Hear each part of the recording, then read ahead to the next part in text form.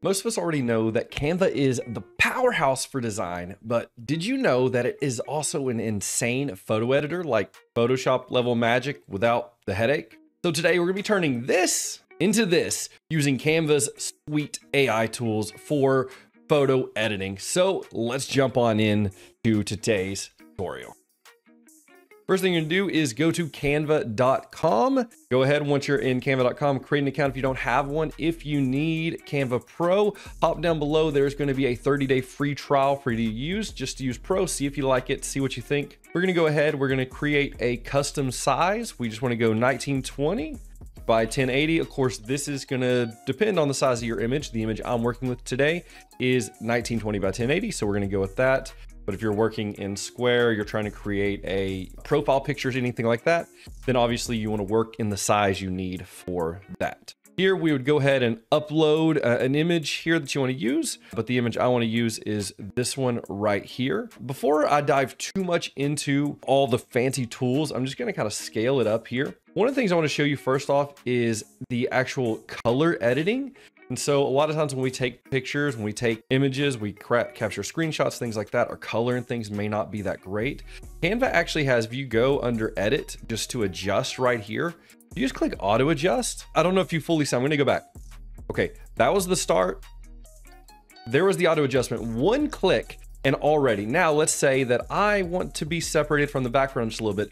You can go over here under select area, go to the background. It's gonna select just the background. And I can now darken the background and look how I'm now popping out from the image. But yeah, now look, if I can darken this all the way down, and now I am just, really popping out from that. I could even go in here and I could make the background, black and white if I really want to make myself pop out more. But that's not exactly what this tutorial is about. I just thought that was a really cool feature, made the image look really good. We're going to do all this kind of in a little bit different way. So I'm going to bring my brightness back up. I'm just actually going to turn off the background. But there's also click adjustments. Like I could just select things here.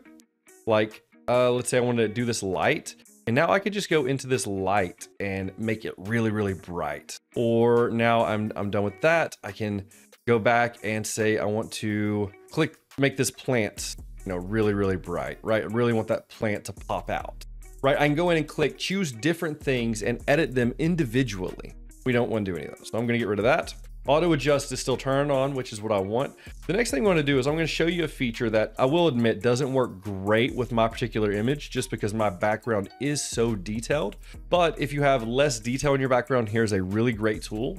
If you go right here to edit and we click on over, keep under Magic Studio, we can click over, we can go to Magic Expand, and it does exactly what it sounds like.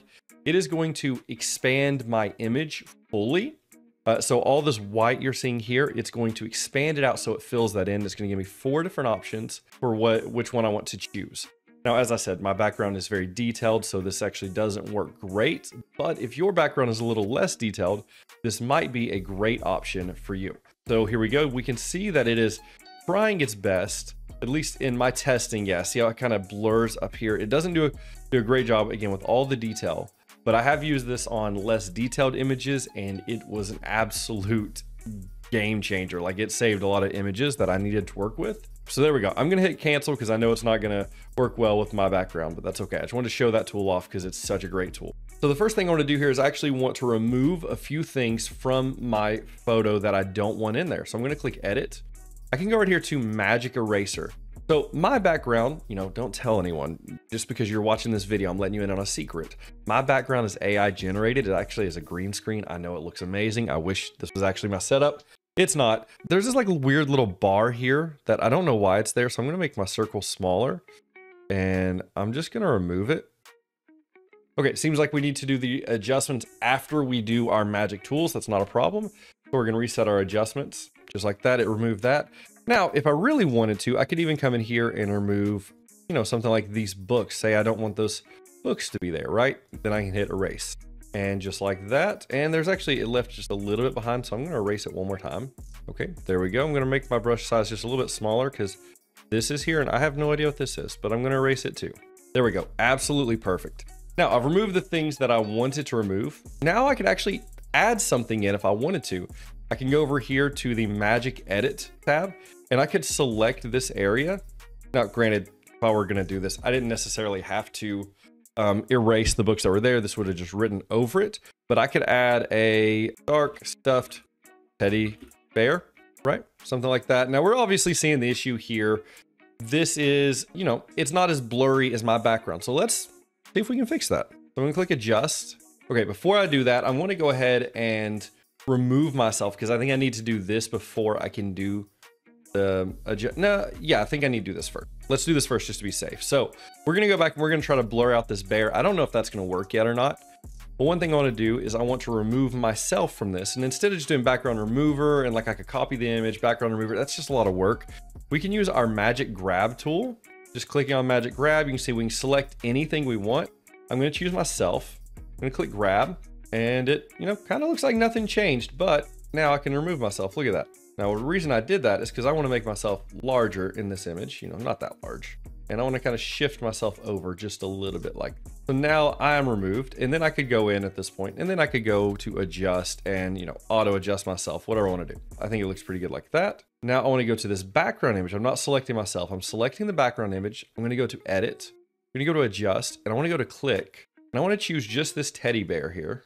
And then I want to reduce its sharpness down a little bit. Maybe just give it a little bit of blur, reduce the clarity. Reduce its saturation. I kind of want it to feel like it's fitting into that background.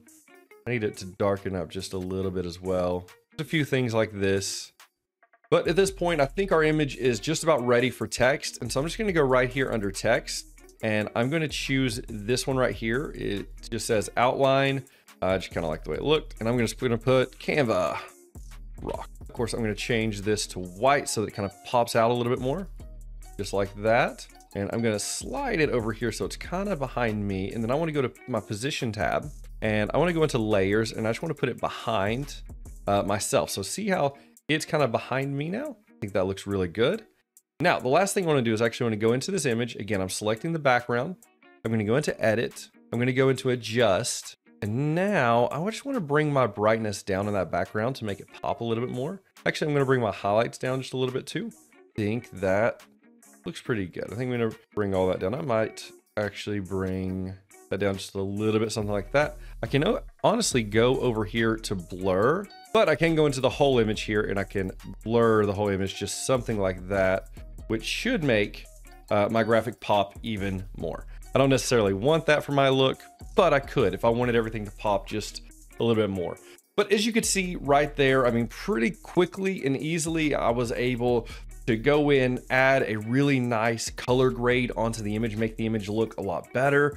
I was able to remove things I didn't want in the image. I was able to remove myself from the image, size me how I want, darken the image. A lot of things you can do just within Canva photo editing using the AI tools. And I'll be completely honest, there are a lot of tools that I never even got a chance to touch because I didn't really need them.